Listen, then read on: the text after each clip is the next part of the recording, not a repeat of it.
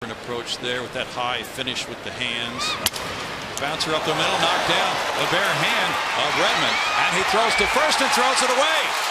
And here goes Hose for third base, and Dave Trembley's going to stop him. No, he's coming to the plate, and he scores. Here's the throw to third, and Altuve is out.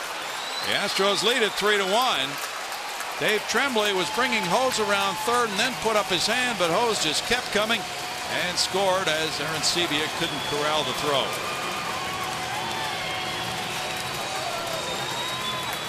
Very intriguing play, and it really sets up well for the Astros because of the fact that Redmond tries to barehand this ball. One hop, and let's barehand it. Well, let's barehand it again. And a lot of times with that barehanded pickup, you'll see Aaron throws. And that's what happens right here. And again, L.J. Hose, because of his speed for a second time on the night, is able to extend a play and score. And L.J. Hose got himself in a spot coming around third base where he was initially being waved home. And at that point, he lost sight of Dave Trembley. You can see the eyes avert back to where the baseball is, and there was no way to stop him. And it's actually a good thing for the Astros it turns out that way.